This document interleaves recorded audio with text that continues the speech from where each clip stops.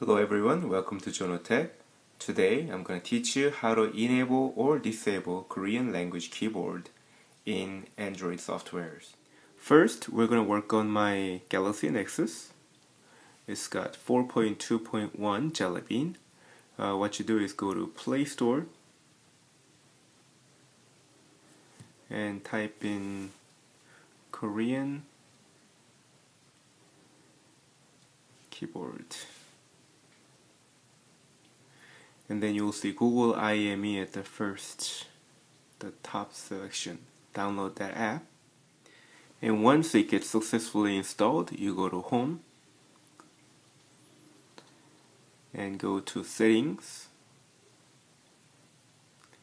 And you will have to go to Language and Input. And then in there,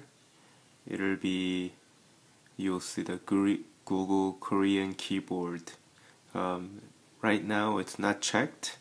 You click it or tap it to make it enable it, and you can change a little bit of setting. And I don't want quick fixes. And I want vibrate. Then you go to wherever you can type.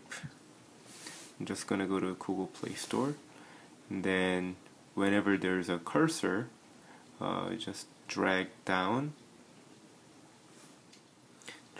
from the top and click the choose input method, and there you will want to use Google Korean keyboard. Accept, and now there's a keyboard that you can change from Korean to English.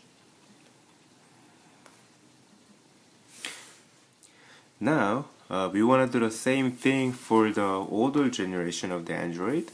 The process is quite similar, but the key you press will be a little different. Just go to